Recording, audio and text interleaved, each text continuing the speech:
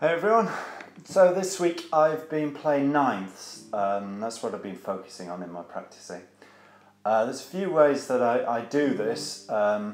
Sometimes I'll pick a particular chord like C9 and then I'll work through all of the various inversions of it.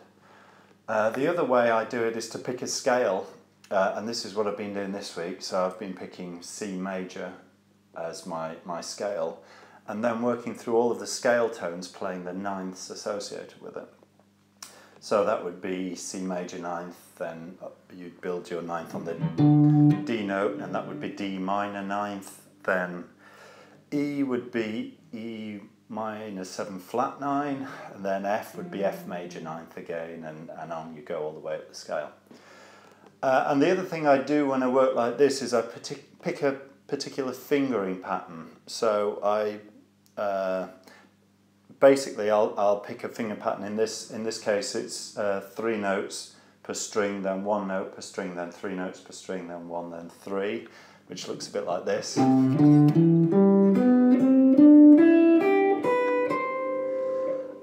And I find that pattern works really well if you've got 5 notes in an octave. You tend to be able to find a way of working that kind of finger pattern.